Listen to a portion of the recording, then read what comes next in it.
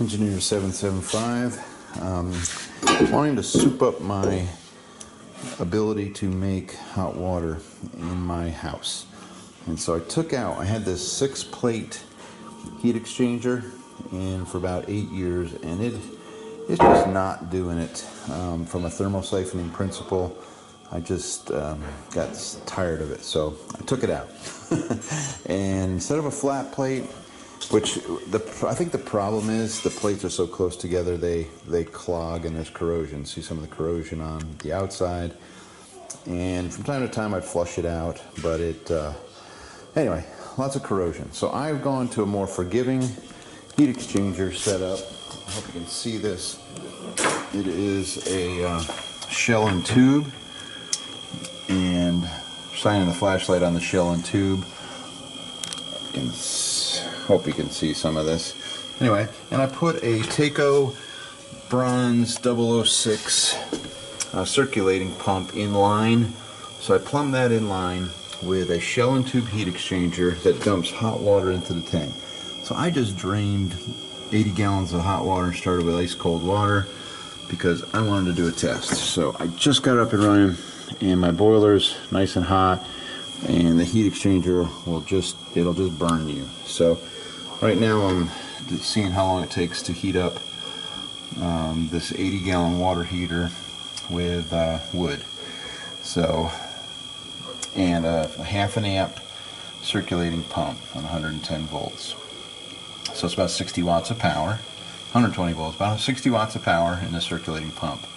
I tried pulling a wire. Oh, I got a lot of drywall to fix to get that wire run.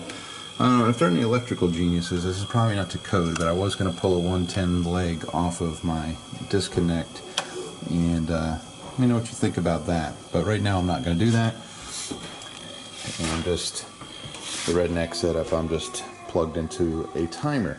And so what my goal is to take this timer, and at 4 in the morning, roughly, that circulating pump will come on and make sure that I've got this tank topped off. But after that, I'm going to try to get fancy with some snap discs, temperature sensors, to turn this pump on when that drain brass nipple hits a certain temperature, maybe 100 and when it drops to 100 degrees, I'm going to kick this pump on. So I'm going to do maybe an inline snap disc circuit with a little switch to turn this on. So if you got any cool ideas, flow meters, sensors, whatever, on how to optimize this pump. So I'm doing some experimenting. I want to, the 220 disconnect is pulled. I am not using this stupid thing this thing anymore. So and so I'm trying to dial this into 6 people taking showers in the morning off of wood heat. And I just couldn't keep up with my little flat plate heat exchanger. So we've gone to a shell and tube. I know it's hard to see everything in there, but I'm running my 1-inch PEX lines into my shell and tube from the wood boiler. Okay.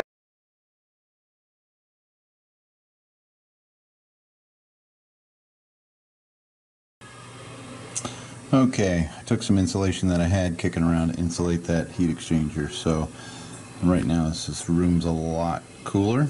All the heat is going into the water. So I touch this elbow, getting pretty good heat transfer between the top and the bottom. So looking forward to using 60 watts versus 9,000 watts of power to keep my water ahead of the shower. So as you can see, the disconnect is pulled. That's where she belongs. Okay, now I'm back to do an update. I passed out in the chair and fell asleep. So I ran the circulating pump for probably longer than it needed to. Pump is off. I've got an 80-gallon water heater that is filled with 180 degree Fahrenheit water right now. So it ran for several hours. So probably used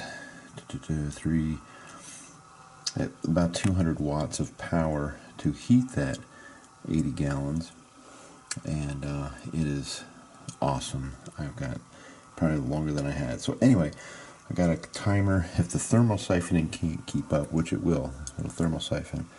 But at 6 o'clock in the morning for tomorrow, I'll get this set to turn on the circulating pump for 2 hours and see if it can keep up with all the showers. So I am psyched. Everybody's going to be pleasantly surprised in the morning when they take their showers, and there's no lack of water. So pretty excited about the shell and tube setup, and I know it's a lot more forgiving than that plate heat exchanger was. So I'm tired of fighting that. This is the way to go.